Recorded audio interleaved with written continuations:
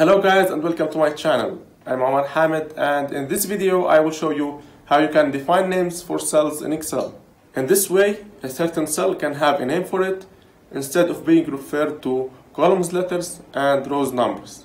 So let's go into Excel to see that. Here I am in Excel and I want to calculate the total cost. So the total cost equals to the quantity times the cost per item. And if I want to write the formula for it, it will be equals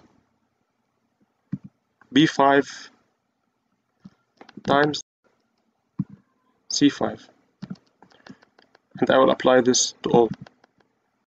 But here, what is B5, what is C5?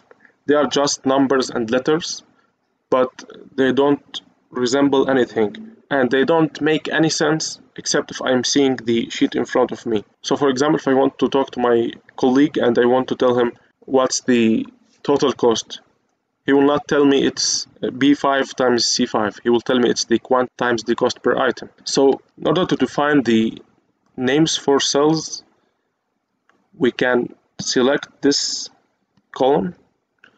We can go to formulas and define name. It will automatically detect that this column is quantity and it refers to this column, as we said, from B5 to B9. And if we press OK, now it's named quantity. Then let's name this one cost per item. So define name cost per item. And now when we want to calculate, instead of calculating B5 times C5, we will calculate equals quantity.